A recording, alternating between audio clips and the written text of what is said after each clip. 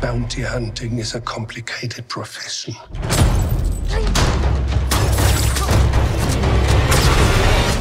Don't you agree?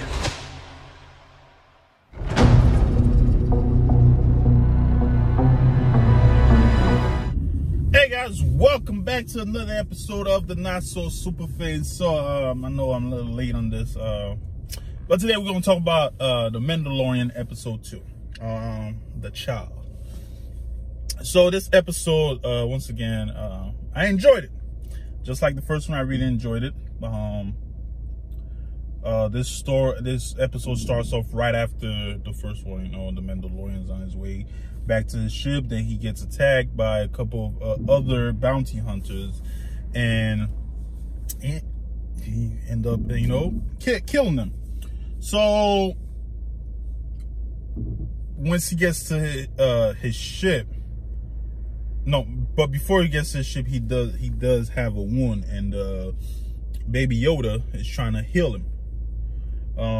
But he doesn't want him to. So right there and then I was like, you know what, that little baby is force sensitive. Then he gets to his ship. Then he finds all these Jawa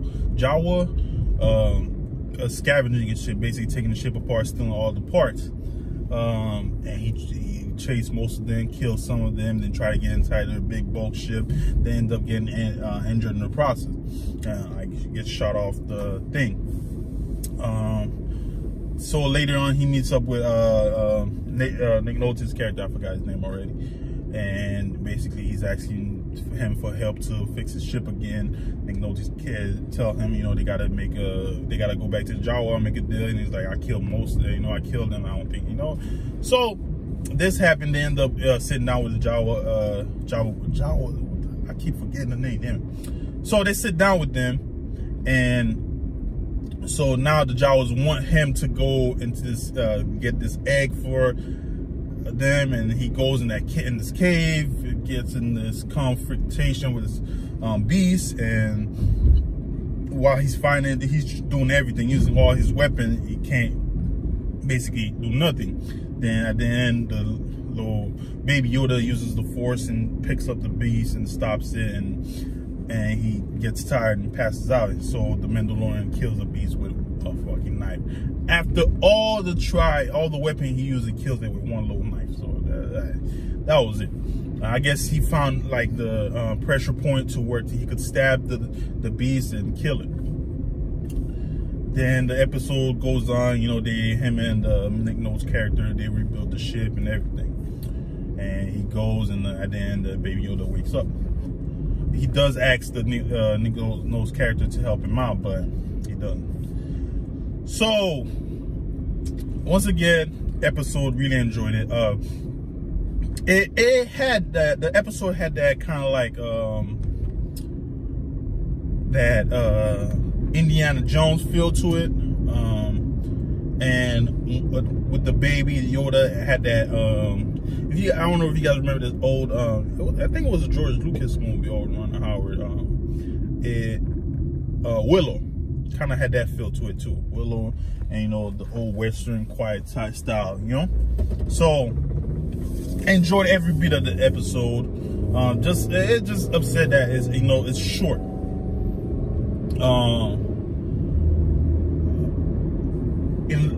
Well, now we all know that the Baby Yoda is not Yoda.